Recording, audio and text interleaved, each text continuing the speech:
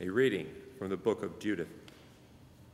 The high priest Joachim and the elders of the Israelites who dwelt in Jerusalem came to see for themselves the good things that the Lord had done for Israel, and to meet and congratulate Judith. When they had visited her, all with one accord blessed her, saying, "You are the glory of Jerusalem, the surpassing joy of Israel. You are the splendid boast of our people. With your own hand you have done all this. You have done good to Israel, and God is pleased with what you have wrought. May you be blessed by the Lord Almighty forever and ever." And all the people answered, "Amen." Judith then said, "A new hymn I will sing to my God.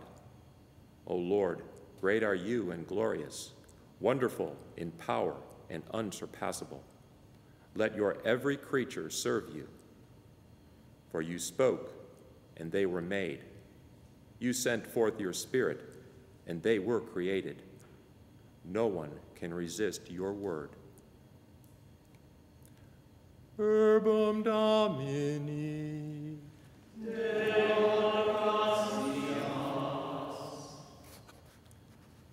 The Lord had mercy on his people. My soul proclaims the greatness of the Lord. My spirit rejoices in God, my Savior, for he has looked upon his handmaid's loneliness. Behold, from now on will all ages call me blessed. The Mighty One has done great things for me, and holy is his name. The Lord's mercy is from age to age to those who fear him. He has shown might with his arm, dispersed the arrogant of mind and heart. He has thrown down the rulers from their thrones, but lifted up the lonely. The hungry he has filled with good things. The rich he has sent away empty. The Lord has helped Israel, his servant, remembering his mercy, according to his promise to our ancestors, to Abraham, and to all his descendants forever.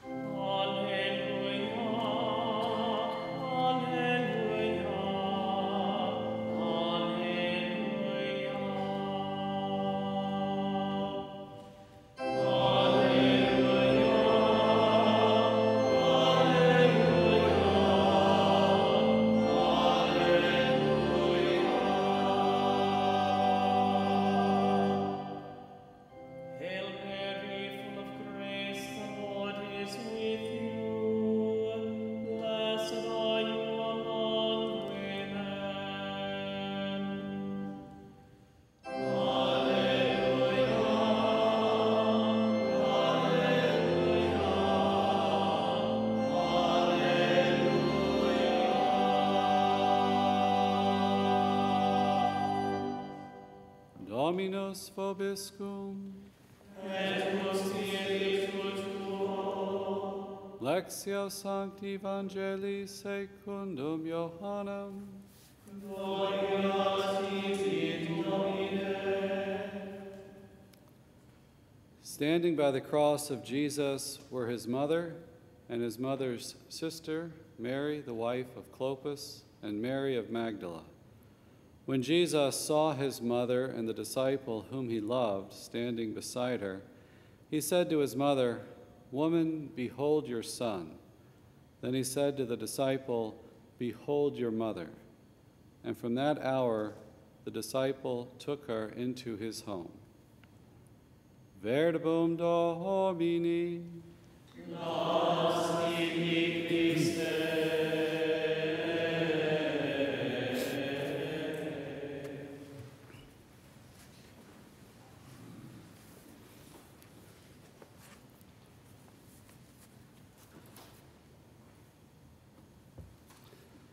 Today we're celebrating a votive Mass in honor of Our Lady under the title of Our Lady of Ransom. And this title is rooted in the orders, especially during the time of the Crusades, that were particularly dedicated to Our Lady, that would ransom sometimes themselves or raise the money to ransom Christian captives held in prison in the Holy Land or from the Crusades. Today we celebrate under the title, maybe a more precise meaning, that it is a way to honor Christ as Redeemer of the human race, who merited the true liberty of God's children. As I was mentioning yesterday in the homily, we know that through sin, the created order, that God created the world, created man in original justice, we say, that order was part of creation, and that was disturbed, that was violated with sin.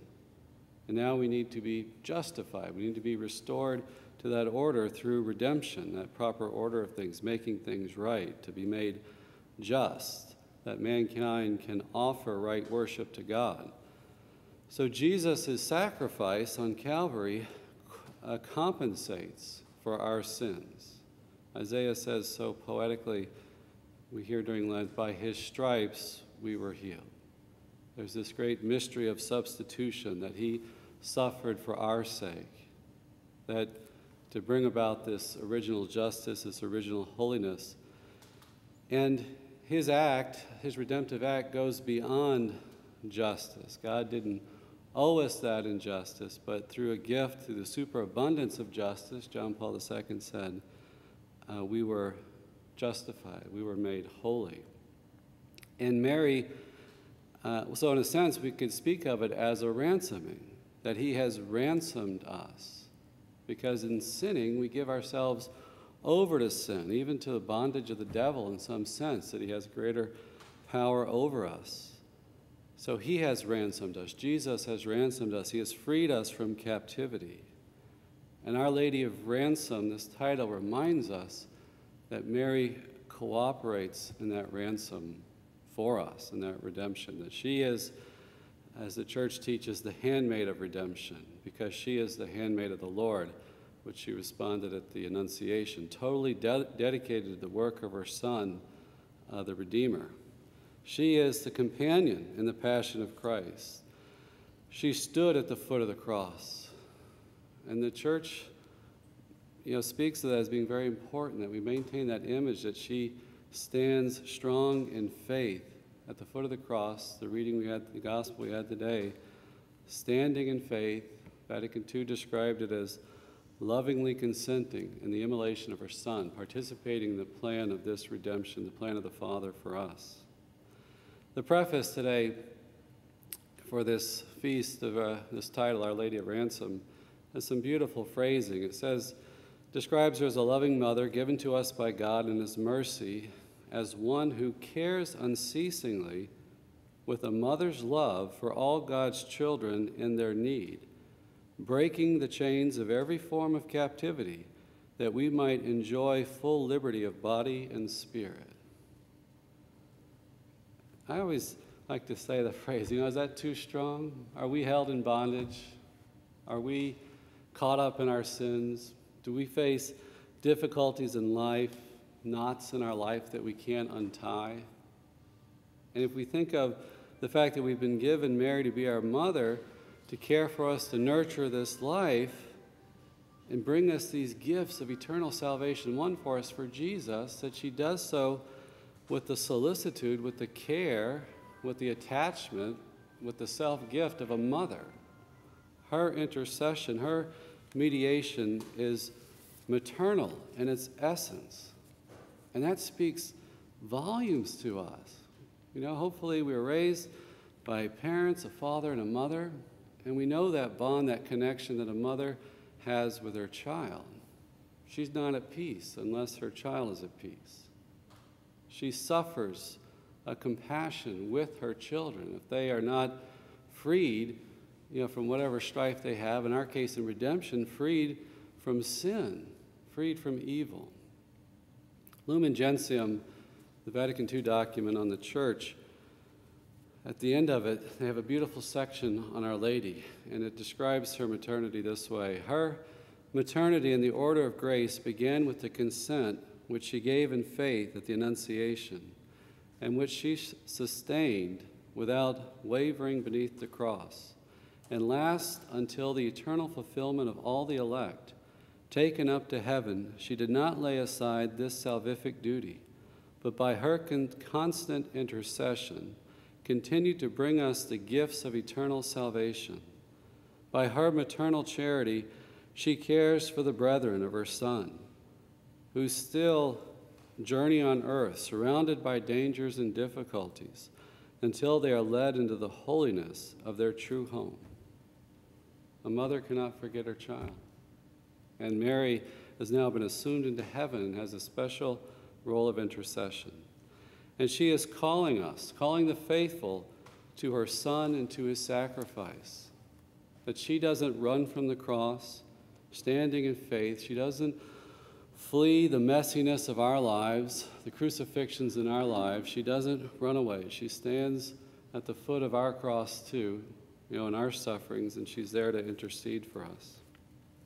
Mary knows the price of redemption. She saw it happening, in the event itself. She knows how great it is. It's through her compassion, through her mother's heart, she shares, the Church teaches, that she shares in a singular and exceptional way in redemption. Through the sacrifice, the compassion of her maternal heart, suffering with Jesus, her fiat at the Annunciation that led her to the cross. She's participating, as John Paul pointed out, in the events themselves, there with Jesus. So her absolute fidelity to God's plan is a sharing also in his fidelity to his love. He has a constant love for us, and she is part of that plan of love for us. And she proclaims this in her Magnificat. She proclaims mercy. His mercy is from age to age to those who fear him. So she's there at Calvary witnessing this act of mercy. In the Magnificat, she's proclaiming it. It precedes Calvary, but she is anticipating it. And through her life, what God's done for her and her fidelity, she proclaims God's mercy.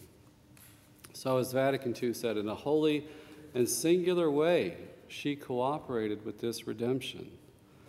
That her divine motherhood in giving birth to him, nourishing him, presenting him in the temple, suffering with him as he died on the cross, in a holy singular way she cooperated.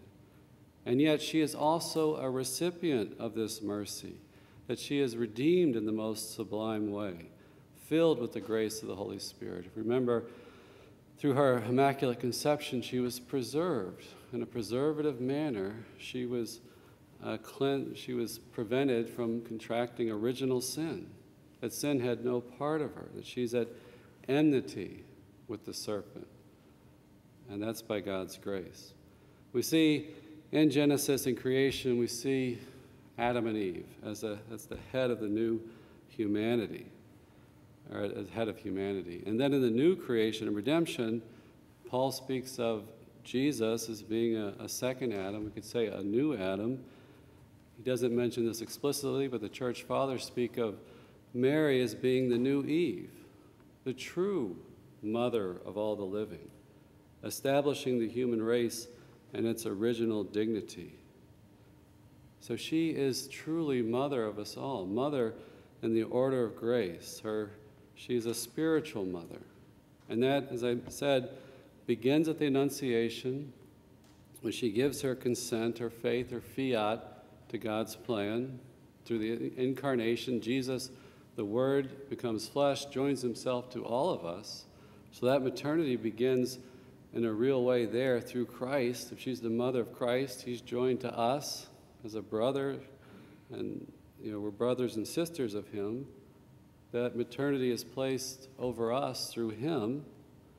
And at Calvary, it undergoes this burning transformation in this act of mercy, in this act of love for humanity, that Jesus offers himself up for our salvation, Mary is taken up into that charity, that burning charity. John Paul describes that it undergoes this transformation of burning charity, has a new depth to its universality for all of us. And that's the reading we had today. Woman, behold your son. Tells Mary that first. Son, behold your mother, to John. So she has this role that, in a sense, has this fulfillment here on Calvary through the love of God that she has given to us. And then, if that's not enough, she's taken up into heaven, assumed body and soul, to intercede for us, to be a model of holiness, to be a pattern of holiness, and to pray for us, to intercede for us as a mother would.